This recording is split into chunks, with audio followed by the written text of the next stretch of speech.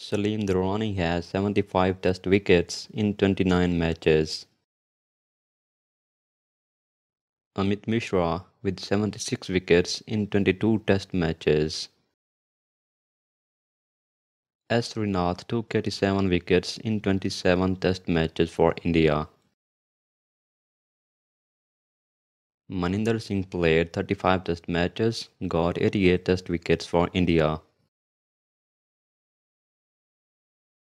R.G. Nadkarni played 41 Test matches, got 88 Test wickets.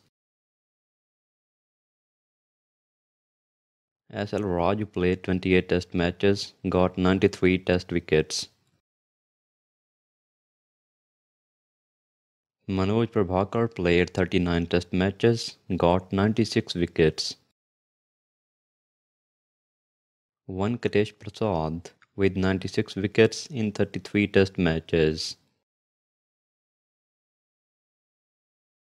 Irfan Pathan played only 29 Test matches, got 100 wickets. P.P. Ojha played 24 Test matches, got 113 wickets. Dilip Joshi played 33 Test matches, got 114 wickets. Subhash Gupta played 36 Test matches, got 149 wickets. Ravi Shastri played 80 Test matches, got 151 wickets. S. Venkataraghavan played 57 Test matches, got 156 wickets. Jasprit Bumrah with 159 wickets in 36 Test matches so far.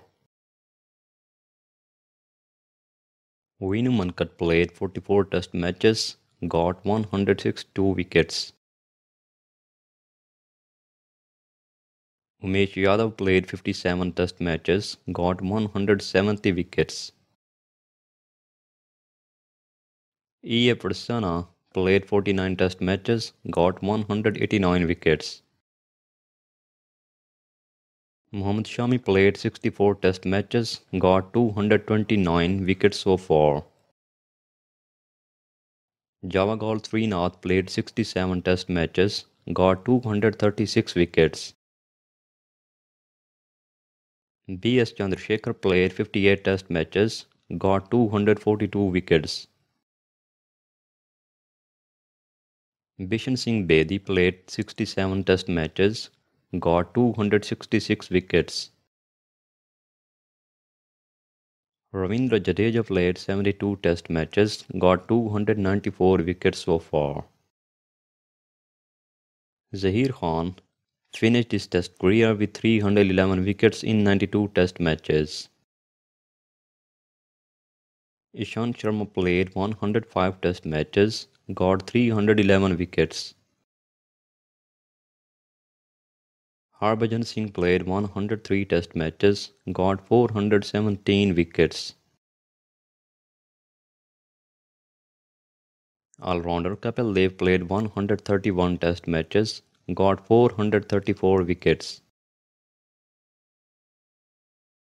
Ravi Ashwin just played his 100 Test matches, got 516 wickets so far. Number 1 on that list is Neil Kumble with 619 wickets in 132 Test matches.